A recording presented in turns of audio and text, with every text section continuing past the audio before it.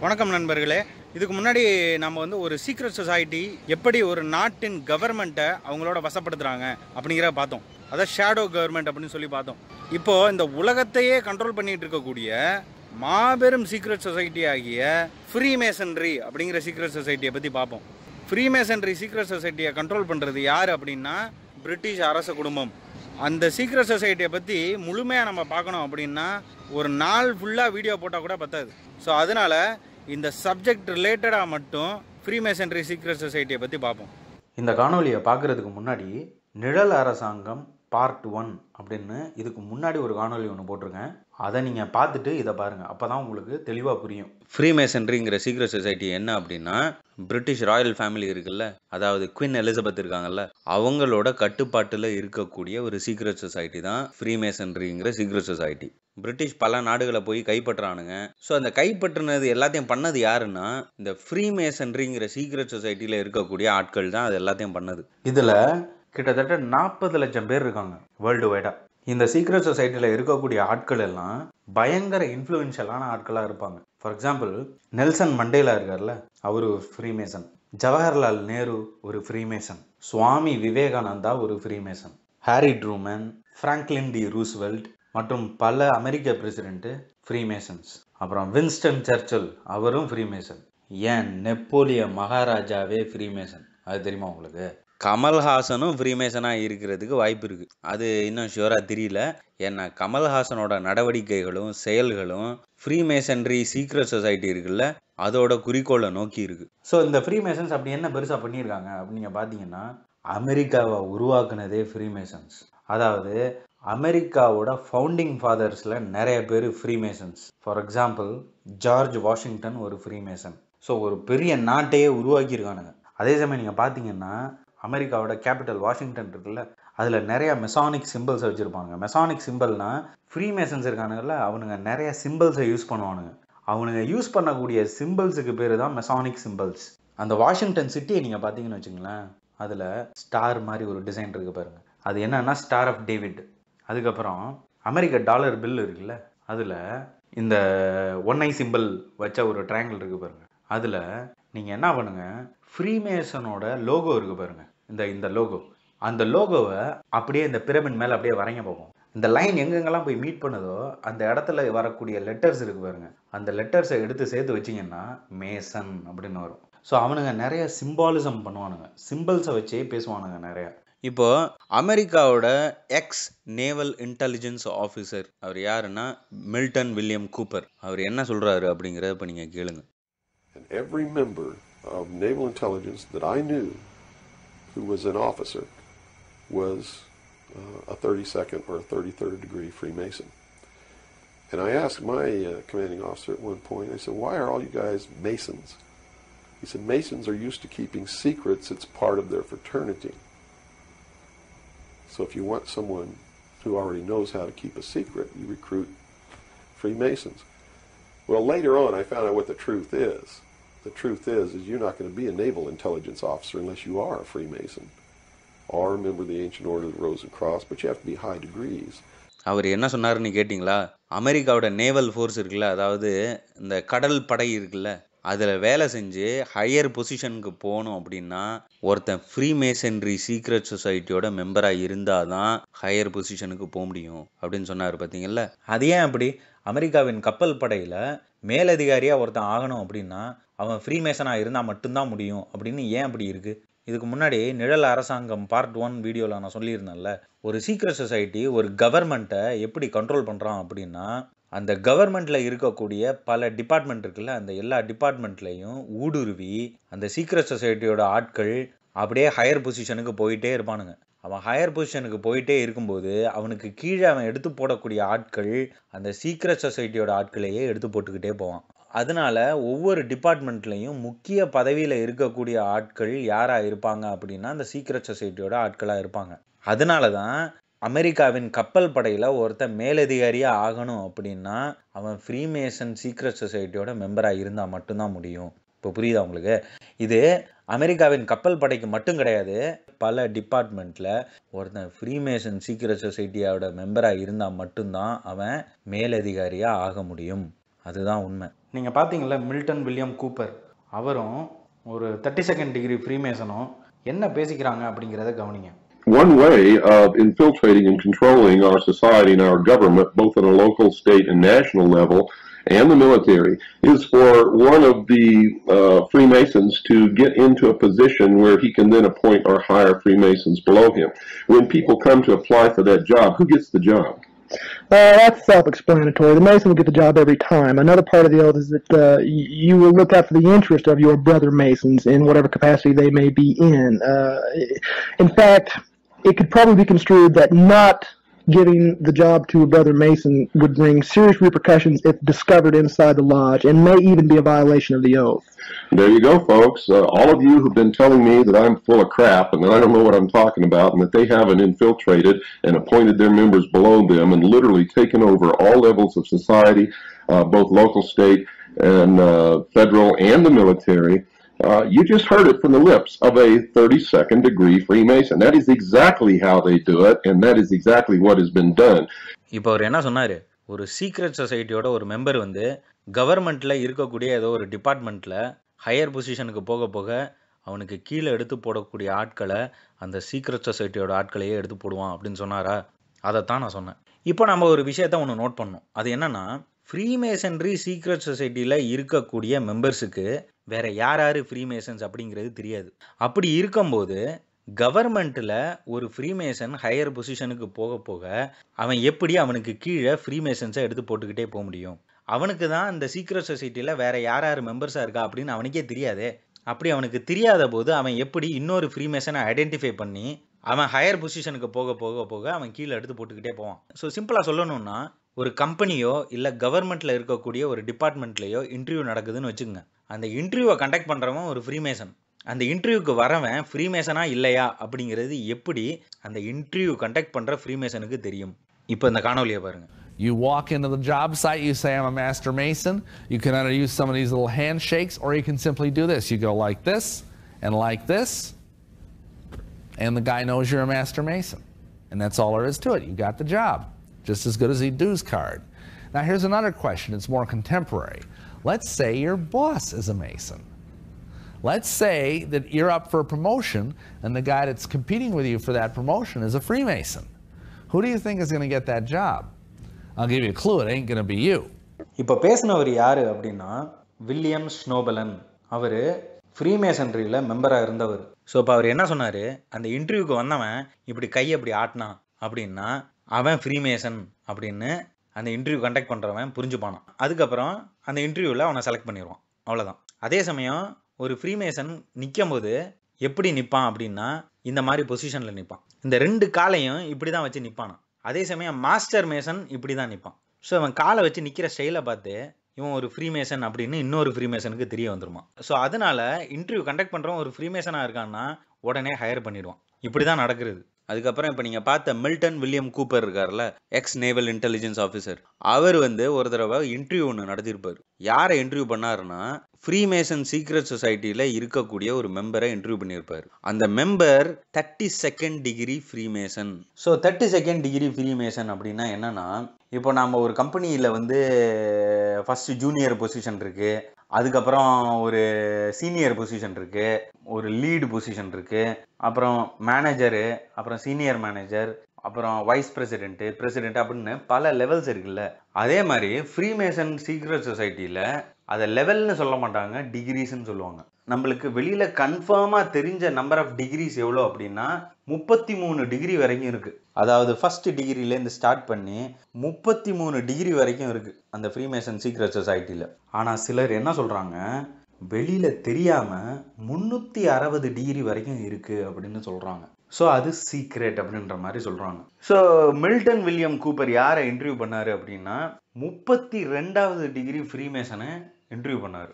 அந்த 32வது degree freemason எதுக்கு இந்த இன்டர்வியூவில் வந்து அந்த சீக்ரெட் சொசைட்டியை பற்றி இவ்வளோ டீட்டெயில்ஸ் சொல்லணும் அப்படின்னு நீங்கள் பார்த்தீங்கன்னா, அந்த சீக்ரெட் சொசைட்டி பண்ணுறது தப்பு அப்படின்னு இவன் ரியலைஸ் பண்ணதுனால இவன் வந்து அதை வந்து வெளியில் வந்து எக்ஸ்போஸ் பண்ணான். ஸோ அந்த இன்டர்வியூவில் இப்போ ஒரு சில பிட்ஸை மட்டும் நீங்கள் கேளுங்க. Craft mean? What does that term mean? Well, they consider themselves craftsmen because they're building something. And there have been many organizations throughout history with the incredible similarities to the present modern cult of Freemasonry that have called themselves builders, common scenes. They've associated with themselves always with the erection of a structure or the building of something that people just do not understand. We've come to understand that what they are erecting is the New World Order, and they've been working on it for thousands and thousands of years. இப்போ அவன் என்ன சொன்னான் கேட்டிங்களா? Freemasonry தான் new world order அப்படிங்கிற உலக கட்டமைப்பை உருவாக்கிட்டு இருக்கானுங்க. அந்த நியூ வேர்ல்டு ஆர்டர் அப்படிங்கிறத யார் யார் பேசுகிறா அப்படின்றது கேளுங்க. We have before us the opportunity to forge for ourselves and for future generations a new world order, a world where the rule of law, not the law of the jungle, governs the conduct of nations. It is a big idea, a new world order, a world in which there is the very real prospect of a new world order. After 1989, President Bush said, and it's a phrase that I often use myself, that we needed a new world order. There is a chance for the President of the United States to use this disaster to carry out what his father, a phrase his father used, I think, only once, and hasn't been used since, and that is a new world order. Within the next 4 years, we will see the emergence of a new international order. The beginning of a new international order. The pieces are in flux. Soon they will settle again. Before they do, let us reorder this world around us. I think its task will be to develop an overall strategy for America in this period when really a new world order can be created. It's a great opportunity. இந்த அமெரிக்காவோட அரசியல்வாதிகள்லாம் பேசுகிறானுங்க பாருங்க. இப்போ அந்த இன்டர்வியூவில் ஒரு கேள்வி ஒன்று கேட்பான் பாருங்க. அது என்னன்னா, ஒரு ஃப்ரீமேசன் தப்பு பண்ணுறான்னு வச்சுக்கோங்க. அந்த தப்பு பண்ண ஃப்ரீமேசனை கோர்ட்டுக்கு கூட்டிகிட்டு போகிறாங்க. அந்த கோர்ட்டில் ஜட்ஜும் ஒரு ஃப்ரீமேசன் வச்சுக்கோங்க. ஸோ இப்போ இந்த இடத்துல அந்த ஃப்ரீமேசன் ஜட்ஜு என்ன பண்ணுவான் அப்படிங்கிறதான் கேள்வி. அதுக்கு அந்த ஃப்ரீமேசன் என்ன சொல்கிறான் அப்படின்னு கவனிங்க. What happens when a Freemason goes into court against someone who's not a Freemason and the judge is a Freemason? This is what they don't want revealed more than anything else. You can stand in a particular position, you can hold your arms in a particular position, you can speak certain words, the widow's son, traveling man, keywords and phrases that will let this judge know that you are a Mason. And you can almost guarantee that he is a Mason too, or else he wouldn't have been able to lock down a lasting career in the judiciary. That's correct. And that would explain why some people just don't seem to ever get prosecuted for anything, and others who may commit the same crime or a much lesser offense seem to be inordinately punished. So இப்போ அவன் என்ன சொன்னான், அந்த கோர்ட்டுக்கு போகும்போது அந்த accused என்ன பண்ணுவானா, சில சீக்ரெட் சிம்பிள்ஸ் அதெல்லாம் காமிப்பானா. அதை பார்க்கக்கூடிய ஜட்ஜுக்கு அவனும் ஃப்ரீமேசன் சீக்ரெட் சொசைட்டியில் இருக்கக்கூடிய ஒரு மெம்பர் அப்படின்னு அந்த ஜட்ஜுக்கு தெரிய வருமா. அந்த ஜட்ஜுக்கு அந்த அக்யூஸ்டு ஃப்ரீமேசன் அப்படிங்கிறது அவருக்கு நல்லா தெரிய வந்துருச்சுன்னா அந்த ஜட்ஜு அந்த அக்யூஸ்டை காப்பாற்றியே ஆகணும். அந்த ஃப்ரீமேசன் அக்யூஸ்டுக்கு எதிராக அந்த ஜட்ஜு தீர்ப்பு சொல்லக்கூடாது. அதான் இந்த ஃப்ரீமேசன் சீக்ரெட் சொசைட்டியோட ரூலே. ஒரு ஃப்ரீமேசன் இன்னொரு ஃப்ரீமேசனை காப்பாற்றணும். இப்போ ஜட்ஜாக இருக்கக்கூடிய ஃப்ரீமேசன் அக்யூஸ்டாக வரக்கூடிய ஃப்ரீமேசனுக்கு தண்டனை வழங்கக்கூடாது அப்படிங்கிறது ஃப்ரீமேசன் சீக்ரெட் சொசைட்டியோட ஒரு ரூல். ஸோ இப்போ நீங்கள் பார்த்தீங்கன்னா ஓப்பனாக ஒரு சில பேர் தப்பு பண்ணியிருப்பாங்க. அந்த ஓப்பனாக தப்பு பண்ணவங்களுக்கு நிறைய பேருக்கு தண்டனையே கிடைக்காது. நீங்கள் பார்த்துருக்கீங்களா? அதில் இருக்கக்கூடிய பின்னணி இந்த மாதிரி சீக்ரெட் சொசைட்டியோட இன்ஃப்ளூயன்ஸ் கூட அதில் இருக்கலாம். பிரிட்டிஷு பல நாடுகளை போய் காலனைஸ் பண்ணான். அந்த காலனைஸ் பண்ணது எல்லாம் யாருன்னா ஃப்ரீமேசன்ஸ் தான் பண்ணது. அந்த ஃப்ரீமேசன்ஸ் யாருக்காக பண்ணுறானுங்க? இந்த பிரிட்டிஷ் அரச குடும்பத்துக்காக எல்லாத்தையும் பண்ணுறானுங்க. இந்த ஃப்ரீமேசன் சீக்ரெட் சொசைட்டியோட நோக்கம்தான் என்ன அப்படின்னு நீங்கள் பார்த்தீங்கன்னா நியூ வேர்ல்டு ஆர்டர். அதுதான் அவங்களோட நோக்கம். நியூ வேர்ல்டு ஆர்டர் அப்படின்னா என்னன்னா, இந்த ஒட்டுமொத்த உலகத்தையும் ஒரு கட்டுப்பாட்டுக்கு கீழே கொண்டு வருவது. அதாவது இந்த ஒட்டுமொத்த உலகத்தையும் ஒரு இடத்துலேருந்து ஆட்சி செய்வது. அதுதான் நியூ வேர்ல்டு ஆர்டர். ஸோ நீங்கள் நினைக்கலாம், பிரிட்டிஷு பல நாடுகளை காலனைஸ் பண்ணால், ஆனால் எல்லா நாட்டிலேருந்தும் பிரிட்டிஷை வெளியில் அனுப்பிச்சிட்டாங்க. எல்லா நாடுகளும் சுதந்திரம் அடைஞ்சிருச்சு. இனிமேட்டுக்கு எங்கே இந்த ஒட்டுமொத்த உலகத்தையும் ஒரு இடத்துலேருந்து ஆட்சி செய்ய போகிறோம் அப்படின்னு நீங்கள் கேட்கலாம். பிரிட்டிஷு ஒவ்வொரு நாட்டுக்கும் போனது அந்த ஒவ்வொரு நாட்டையும் தொடர்ந்து ஆட்சி செய்யணும் அப்படிங்கிறதுக்காக கிடையாது. அவன் ஒவ்வொரு நாட்டுக்கும் போன காரணம் என்ன அப்படின்னா, அவன் போன எல்லா நாட்டிலையும் ஒரு சிஸ்டத்தை உருவாக்குறதுக்காக போனான். அதாவது கவர்மெண்ட்டு, மானிட்டரி சிஸ்டம் அப்படின்னு பல சிஸ்டத்தை அவன் போன ஒவ்வொரு நாட்டிலையும் உருவாக்கினான். அது எதுக்காக உருவாக்கினான் அப்படின்னா, குளோபலைசேஷனுக்கு, இந்த உலகத்தையே நகர்த்துறதுக்காக அவன் போன அனைத்து நாடுகளிலும் அந்த சிஸ்டத்தை உருவாக்கினான். அவன் அந்த சிஸ்டத்தை உருவாக்கி முடிச்சிட்டான்னா அந்த நாட்டுக்கு சுதந்திரம் கொடுத்துட்டோம் அப்படின்னு சொல்லி வெளியில் வரான். அந்த சிஸ்டம் இருக்கிற வரைக்கும் அவன் போன அனைத்து நாடுகளும் குளோபலைசேஷனில் ஒரு பகுதியாக இருக்கும். இப்போ அனைத்து நாடுகளும் குளோபலைசேஷனில் ஒரு பகுதியாக இருந்துச்சுன்னா எந்த நாடுமே தற்சார்பு பொருளாதாரத்தில் இருக்காது. அதாவது எந்த நாடுமே சுயமாக இருக்க முடியாது. ஒவ்வொரு நாடும் இன்னொரு நாடை டிபெண்ட் பண்ணி தான் இருக்கும். அது எதை வச்சு டிபெண்ட் பண்ணியிருக்கு அப்படின்னு நீங்கள் பார்த்தீங்கன்னா, மானிட்டரி சிஸ்டத்தை வச்சு தான் டிபெண்ட் பண்ணியிருக்கும். அந்த மானிட்டரி சிஸ்டத்தை வச்சு பல நாடுகளை கண்ட்ரோல் பண்ணுறதுக்காக தான் பிரிட்டிஷு அவன் போன ஒவ்வொரு நாட்டிலையும் அந்த குளோபலைசேஷனுக்கு தேவையான சிஸ்டத்தை உருவாக்கிட்டு வெளியில் வந்தான். அவன் உருவாக்கின அமெரிக்கா நாடு இருக்குல்ல, அந்த அமெரிக்க நாட்டோட கரன்சியை தான் வேர்ல்டு ரிசர்வ் கரன்சியாக வச்சுருக்கான். அந்த அமெரிக்க டாலரை வச்சு தான் பல நாடுகளை இன்னைக்கு கண்ட்ரோல் பண்ணுறான். அது எப்படின்னு நீங்கள் பார்த்தீங்கன்னா, இப்போது சிம்பிளாக ஒரு எக்ஸாம்பிளே ஒன்று எடுத்துப்போம். ஈரான் வந்து அமெரிக்காவுக்கு எதிராக செயல்படுது அப்படின்னா அமெரிக்கா அதுக்கு என்ன பண்ணான்? ஈரானை சாங்ஷன் பண்ணான். ஸோ அதை புரிஞ்சுக்கணுன்னா ரொம்ப சிம்பிள். உங்களை ஆட வைக்கணும்னு வச்சுக்கோங்க, உங்களோட பேங்க் அக்கௌண்ட்டை ஃப்ரீஸ் பண்ணிட்டா போதும், நீங்கள் ஆட்டம் கண்டுருவீங்க. கரெக்டாக? அதே மாதிரி தான் ஒவ்வொரு நாட்டையும் இந்த அமெரிக்க டாலரோட மானிட்டரி சிஸ்டத்தை வச்சு தான் கண்ட்ரோல் பண்ணிக்கிட்டு இருக்கான். சரி, நான் உங்கள்கிட்ட ஒன்று கேட்குறேன். நம்ம நாட்டின் முக்கிய முடிவுகள் நம்ம நாட்டின் தலைவர் நரேந்திர மோடி எடுக்கிறாருன்னு நீங்கள் நினைக்கிறீங்களா? நிச்சயமாக அவர் முடிவுகள்லாம் எடுக்கிறாரு, சாதாரண முடிவுகள்லாம் எடுக்கிறாரு. ஆனால் நம்ம நாட்டின் முக்கிய முடிவுகள்லாம் அவர் தான் எடுக்கிறாருன்னு நீங்கள் நினைக்கிறீங்களா? ஃபார் எக்ஸாம்பிள், 500 ரூபா நோட்டு, 1000 ரூபா நோட்டு செல்லாது அப்படின்னு ஓவர் நைட்டில் அனௌன்ஸ் பண்ணாங்கல்ல, அந்த முடிவை நரேந்திர மோடி தான் எடுத்தாருன்னு நீங்கள் நினைக்கிறீங்களா? அதே சமயம் அந்த முடிவு கருப்பு பணத்தை ஒழிக்கிறதுக்கான முடிவு அப்படின்னு நீங்கள் நினைக்கிறீங்களா? இது ரெண்டுமே கிடையாது. 500 ரூபா நோட்டும் 1000 ரூபா நோட்டும் செல்லாதுன்னு அனௌன்ஸ் பண்ணது கருப்பு பணத்தை ஒழிப்பதற்காக அல்ல. அது எதுக்காகன்னா, எல்லாரையும் பேங்க் அக்கௌண்ட்டை ஓப்பன் பண்ண வைக்கிறதுக்காக. ஏன் எல்லாரையும் பேங்க் அக்கௌண்ட் ஓப்பன் பண்ண வைக்கணும் அப்படின்னா, ஃப்யூச்சரில் பேப்பர் கரன்சி இருக்கவே இருக்காது, எல்லாமே டிஜிட்டலாக மாறிடும். ஏன் டிஜிட்டலாக மாறணும் அப்படின்னா, இன்னைக்கு நான் வந்து கவர்மெண்ட்டுக்கு எதிராக பேசுகிறேன்னு வச்சுங்களேன், கவர்மெண்ட் என்ன பண்ணலாம், என்னோட பேங்க் அக்கௌண்ட்டை ஃப்ரீஸ் பண்ணலாம். ஆனால் நான் வந்து விவரமான ஆளாக இருக்கேன்னு வச்சுங்களேன், நான் என்ன பண்ணுவேன், என்னோட பேங்க்கில் இருக்கக்கூடிய காசு எல்லாத்தையும் வெளியில் வித்ட்ரா பண்ணிவிட்டு அதுக்கப்புறம் நான் கவர்மெண்ட்டுக்கு எதிராக பேசுகிறேன்னு வச்சுங்களேன், என்னை எப்படி கண்ட்ரோல் பண்ண முடியும் கவர்மெண்ட்டு? நான் தான் பேங்க்கில் இருக்க காசு எல்லாத்தையும் வெளில எடுத்துட்டேனே, என்னை கண்ட்ரோல் பண்ண முடியாது இல்லை. ஸோ இதனால் பேப்பர் கரன்சி இருக்கும்போது ஒருத்தன் பேங்க்கில் இருக்கக்கூடிய காசை வெளியில் வித்ட்ரா பண்ணி எடுத்துட்டான்னா அவனை கவர்மெண்ட்டுனால கண்ட்ரோல் பண்ண முடியாது. அப்படி பேப்பர் கரன்சியை ஒழிக்கிறதுக்காக தான் எல்லாரையும் பேங்க் அக்கௌண்ட் ஓப்பன் பண்ண வச்சு கொஞ்சம் கொஞ்சமாக டிஜிட்டல் கரன்சியாக மாற்றுறதுக்கு முயற்சி எடுத்துக்கிட்டு இருக்காங்க. ஸோ இந்த முடிவுகள்லாம் நிச்சயமாக நரேந்திர மோடி எடுக்கிறது கிடையாது. ஸோ இதெல்லாம் ஃப்ரீமேசன்ரியோட டாப் லெவல் ஆட்கள்லேருந்து வரக்கூடிய முடிவுகள். ஓகே, அதை தான் இல்லுமினாடி அப்படின்னு நம்ம சொல்லுவோம். இது எப்படி ஃப்ரீமேசனோட டாப் லெவல் ஆட்கள்டேருந்து நரேந்திர மோடிக்கு வந்திருக்கும் அப்படின்னு நீங்கள் பார்த்தீங்கன்னா, வருஷம் பில்டபர்க் அப்படின்னு ஒரு மீட்டிங் நடக்கும். அந்த பில்டபர்க் மீட்டிங்கில் உலகத்தில் இருக்கக்கூடிய இன்ஃப்ளூயன்ஷியலான ஆட்கள் அந்த மீட்டிங்கில் போய் பார்ட்டிசிபேட் பண்ணுவாங்க.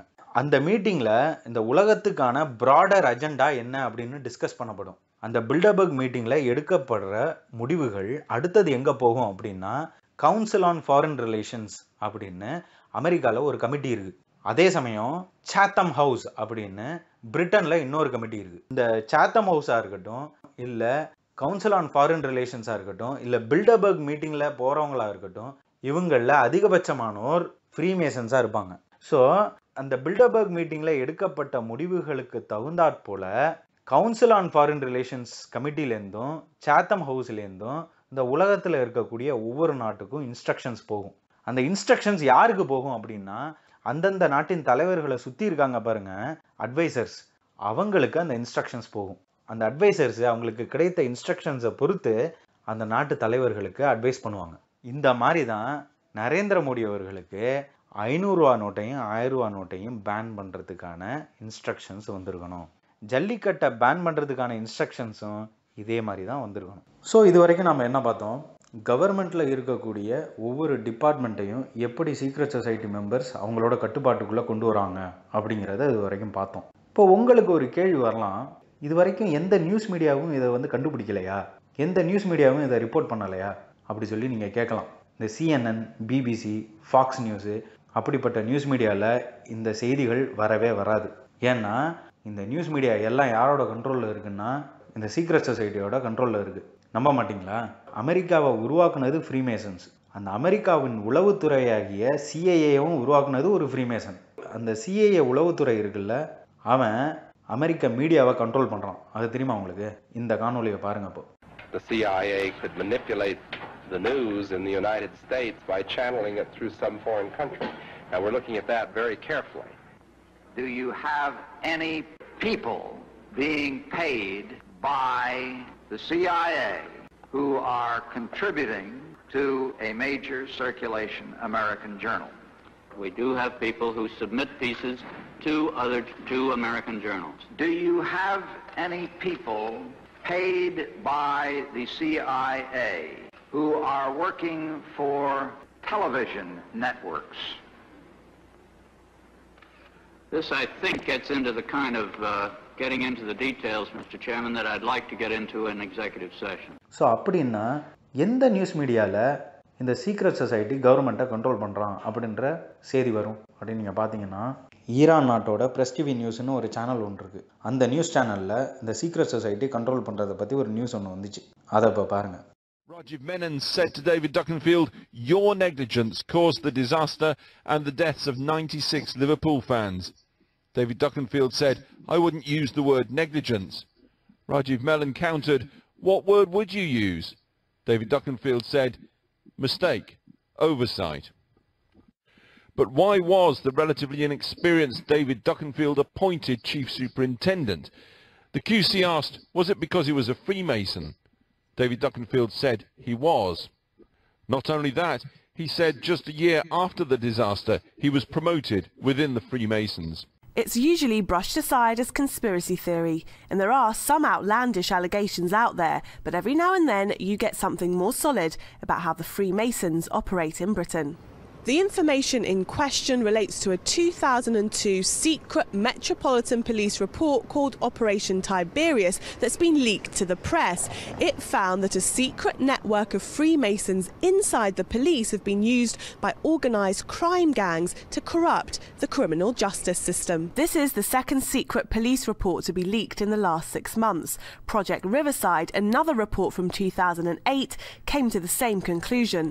Former Scotland Yard detective Charles Shoebridge is not a Freemason, but he says he's not surprised at the reports. For anybody who's served in the police service anywhere, probably in the United Kingdom, it's no surprise to learn that there are a considerable number of people who are members of the police service and indeed of other members of society, such as, for example, judiciary, government and others in positions of influence and power, who also are members of different Freemasonry organisations and indeed some other secret societies. So India 1947 சுதந்திரம் அடைஞ்சுது அப்படின்னு நீங்கள் நினைக்கிறீங்களா? அதுக்கான அர்த்தம் அது கிடையாது. British இந்தியாவில் குளோபலைசேஷனுக்கு தேவையான சிஸ்டத்தை உருவாக்கி முடித்த வருஷம்தான் 1947. இனிமேட்டுக்கு அவன் இந்தியாவுக்குள்ளே இருந்து தான் இந்தியாவை கண்ட்ரோல் பண்ணணும் அப்படின்னு அவசியம் கிடையாது. அவன் இந்தியாவுக்கு வெளியிலே இருந்தே இந்தியாவை கண்ட்ரோல் பண்ணலாம். எதை வச்சு? மானிட்டரி சிஸ்டத்தை வச்சு இந்தியாவை இன்னமும் அவன் கண்ட்ரோல் பண்ணலாம். உங்களில் யாராவது இதுக்கெல்லாம் வாய்ப்பே இல்லை அப்படின்னு நீங்கள் நினச்சிங்கன்னா, ரிசர்வ் பேங்க் ஆஃப் இந்தியாவை யார் கண்ட்ரோல் பண்ணுறா அப்படிங்கிறத போய் ஸ்டடி பண்ணுங்கள்.